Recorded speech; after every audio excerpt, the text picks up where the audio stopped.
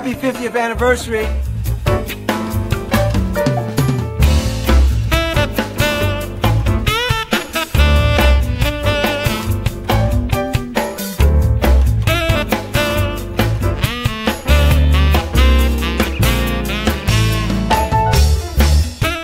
I learned how to do genealogy by a member who was part of the Chicago Genealogical Society, one of the charter members, Virginia Meyer. She wrote an article in the Chicago Sun-Times back in Thanksgiving of 1975. And Virginia Meyer recommended people start genealogy by reading the Boy Scout Merit Badge book. So I went out after the holidays, I got the Merit Badge book, and it talked about interviewing your mother, your father, your relatives, and I got hooked from day one.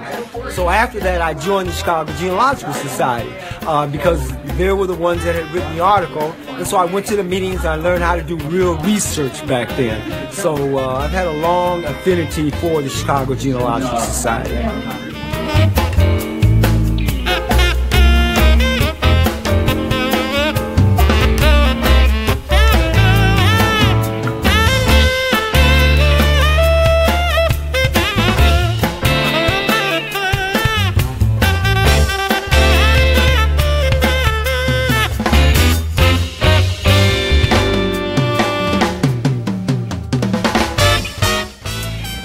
Maybe 6 or 7, 8 of us in the class thought it would be nice to continue to work together to help each other try and research, and that is how the society started.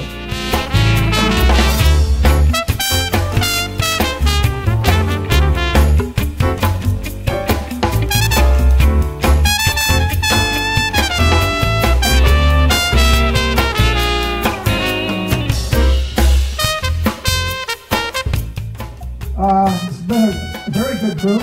I was very pleased in the old days when we moved from the Y to the Newberry. I thought that was a big jump up in the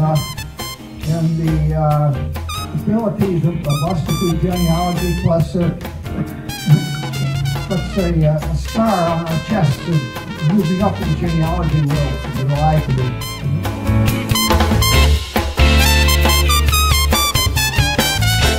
Going through the archival material, which job I got a couple of years back, there are some receipt books for membership fees, and I found mine in the book. It was dated October 3rd, 1969, when I was about 12, I think. I don't know.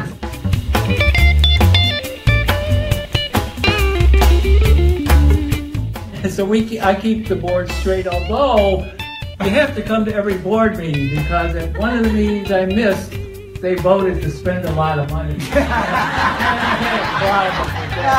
Whatever one.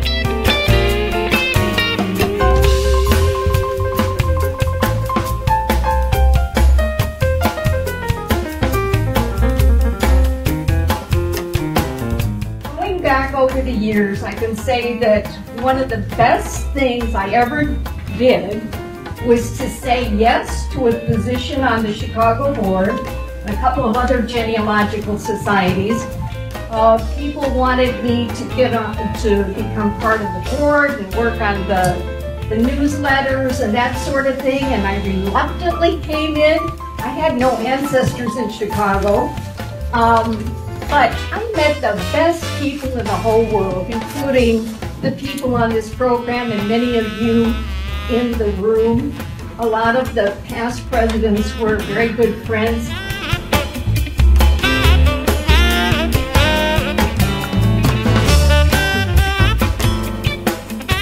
There again, you see people coming together with like minds, and even though we don't get to know each other very well, there's just a bond there that you can't see anywhere else that I know of.